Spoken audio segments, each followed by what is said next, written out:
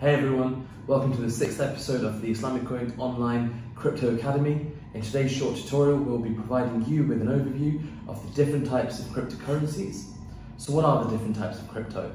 Although some people use the terms crypto, coins and tokens interchangeably, they're not the same things. To gain a basic understanding of cryptocurrency, it's important to understand how these terms differ from one another. Cryptocurrencies generally fall into one of two categories. So you've either got the coins, these can include Bitcoin or altcoins, which are all the cryptocurrencies other than Bitcoin, or tokens, which are programmable assets that live within the blockchain of a given platform. The term altcoin refers to all the cryptocurrencies other than Bitcoin. Some main types of altcoins include mining-based cryptocurrencies, stablecoins, security tokens, and utility tokens. So what are cryptocoins? Cryptocoins are strings of computer code that can represent an asset, concept, or project, whether tangible, virtual, or digital, that is intended for various uses and with varying valuations. Originally, these coins were designed to function as a type of currency, and it's important to be aware that cryptocurrencies are not like fiat currencies, which is traditional money, such as the dollar, the euro, or the yen.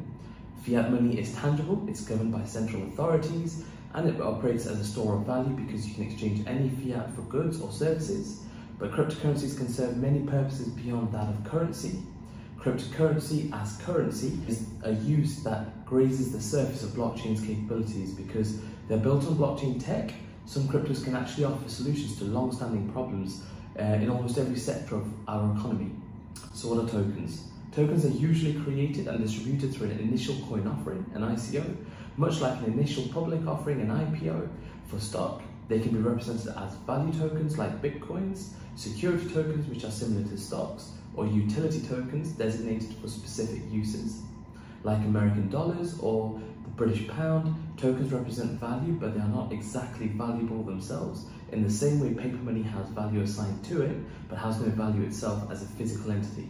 But tokens can be used in transactions for other things. A token differs from a coin in the way it's constructed within the blockchain of an existing coin, like Bitcoin or Ethereum. Cryptocoins versus tokens. So when discussing cryptos, you'll come across the terms coin and token. Some people use them interchangeably, but that's a mistake. They're not interchangeable, and it's important to know the difference between a coin and a token. So while coins and tokens are considered forms of cryptocurrency, they provide different functions. Coins are built on their own blockchain and were originally intended as a form of currency. Generally, any blockchain-based cryptocurrency that is not Bitcoin is referred to as an altcoin, which we'll cover shortly.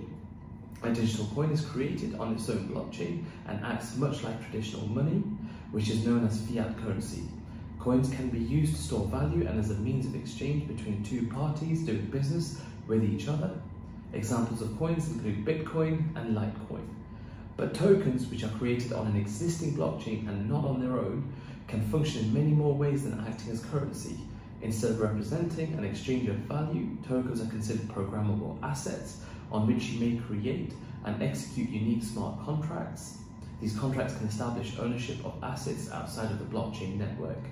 Tokens can represent units of value, which includes real-world items like electricity, money, points, coins, digital assets, and much more, and it can be sent and received. Ether, which is used to make transactions on the Ethereum network, is a token. In another example, the basic attention token, BAT or BAT, also built on Ethereum, is used in digital marketing. Tokens can be used as a part of software applications such as granting access to an app, verifying identity, or tracking products moving through the supply chain. They can also represent digital art, as with non-fungible tokens or NFTs. There have been even experiments using NFTs to represent physical assets, such as real-life art in real estate. Lastly, what are altcoins? The term altcoin began initially as shorthand for alternative to Bitcoin, and most altcoins were launched to improve upon Bitcoin in some way or another. Some examples of altcoins are Namecoin, Litecoin, Peercoin, Ethereum, and USD coin. Like Bitcoin, some cryptocurrencies have a limited supply of coins, which helps create demand and reinforce their perceived value. For example, there is a finite supply of Islamic coin, which is until 1 billion is minted.